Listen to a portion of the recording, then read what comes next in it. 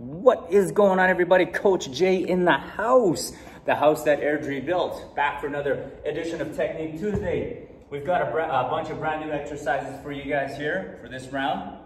And if you're fortunate enough, you're gonna get to be able to do a lying kettlebell chest press. So the difference between using a kettlebell and a dumbbell is you're gonna notice that the kettlebell is gonna be a little bit more awkward, number one.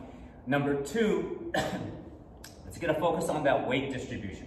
So that weight distribution between a kettlebell and a dumbbell is very different. So it changes the dynamics of the movement. The grip strength as well is going to change the dynamics of the movement.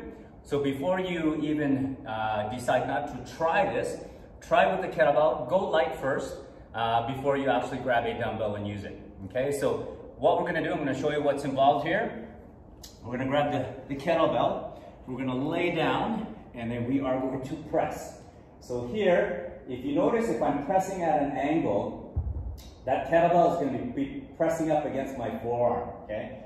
So if that's too much, bring your elbows out to about shoulder height so that when you press straight up, okay, when you press straight up, the kettlebell is going to come straight down instead of at that angle where it's going to press up against your forearm, all right? So the further back here, at about shoulder height, you're going to notice that the kettlebell is going to come straight down.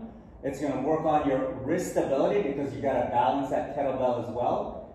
Elbows are going to come down flat to the floor to get that full range of motion. All right. By doing that as well, we're reducing the bounce. So we're going to isolate those muscles a little bit more, recruit as many muscle fibers as we can, and we're just going to press up. Working not only our wrist strength, grip strength, we're going to get the triceps and the pecs as well. All right, so try that. Let me know if you have any questions, and I hope to see you in the studio soon. Peace.